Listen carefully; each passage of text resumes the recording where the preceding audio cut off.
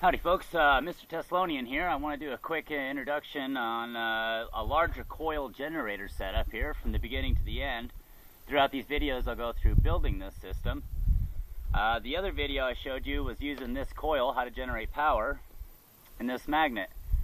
You can see the size and the thickness of both of those, you know, relative. If you hold up one of these coils in relative size, you can see the difference there and in the thickness.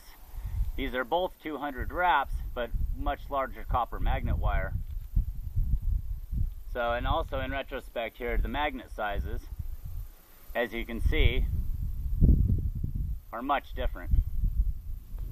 Alright, so let me move that magnet and coil off just a little bit so I don't pick that up. What I got here is 14 coils wrapped, 200 wraps of coil, which is almost 3/4 of a mile of copper magnet wire. I hand wrapped all these over a block that I created that was the same size as this magnet, so that my air gap was big enough so that that would drop right in the center of each one of those coils.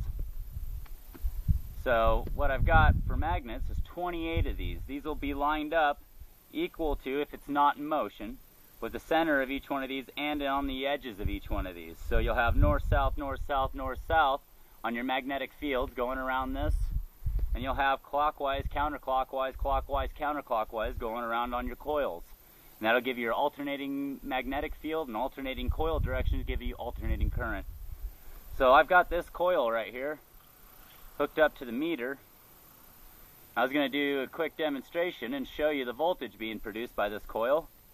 Let me move some of these out of the way just a little bit so I don't hit them while I'm doing this. I'm going to zoom the camera in on the meter just a little bit so you can watch what the voltage says.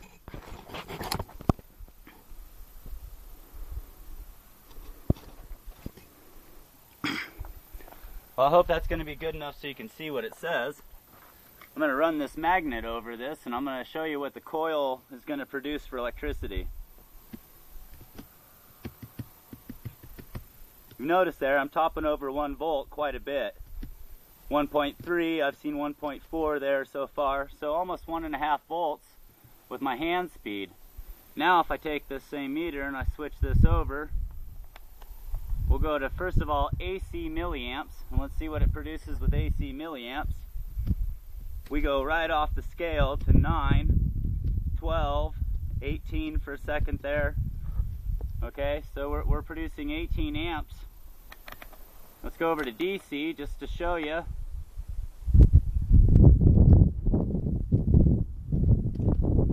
In DC, I'm actually flowing backwards. I got a negative. I got a 1/4 amp out of it, DC.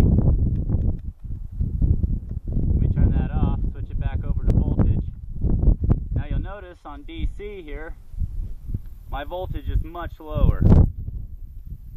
If I can get that to stay there for you. Very low voltage on DC. Switch it to AC and we're immediately over a volt. In fact, I saw 1.9 for a second. So with 14 of these coils, and with my hand speed even reaching a 1.5, 1.5 volts, with 14 of these, I should easily, at a very low RPM, generate plenty of voltage and even enough amperage to generate the power I need to charge batteries. Say even if we were using this as a DC and it's only a 1/4 volt, or 1/4 amp, I'm sorry, you know, you'd go around this and you still get 7 amps out of this system.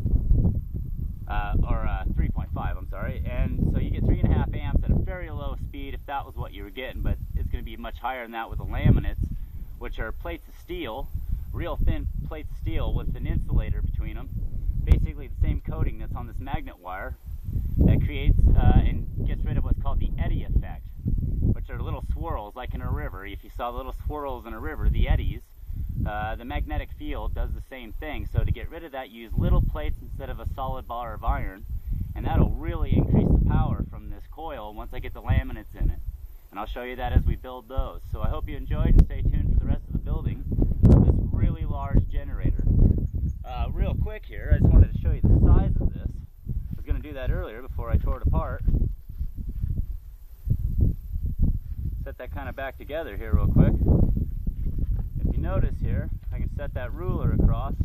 I'll put my finger there on either side, hold that out there, and you can notice that's 19 inches in diameter, or across. So that's a really large motor generator. Hope you enjoyed Mr. Tesloni's presentation.